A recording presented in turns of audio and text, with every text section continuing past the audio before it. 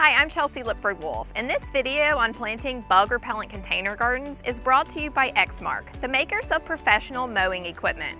Nobody hates bugs more than I do, especially when you're enjoying family time out on your deck.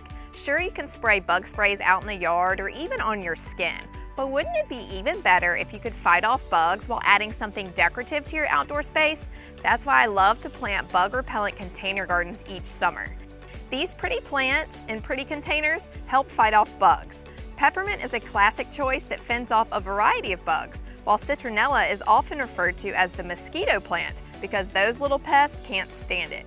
To add height and some different texture to your container, use some lemongrass too.